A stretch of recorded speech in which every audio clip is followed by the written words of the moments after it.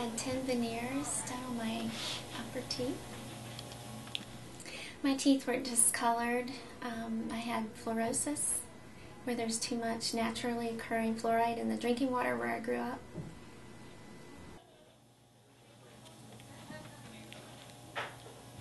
It really bothered me. I had a child one time. I was just telling them about, making sure their teeth were clean and not dirty, and she said, "But your teeth are dirty."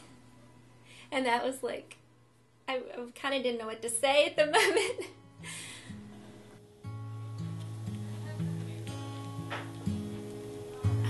I had the veneers put on because it takes away less tooth structure than like a crown would. I wanted to have a beautiful smile and be more confident. I think when you see someone and they say, "Oh, what do you do?" and I say, "I'm a dental hygienist." Well, they look at your teeth. So then it made me not want to smile.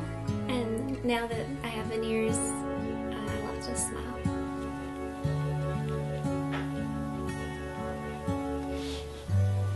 It's definitely helped me to recommend cosmetic options to patients because I feel confident and I can smile and I can show them mine, take my mask off and say, "I have them, look."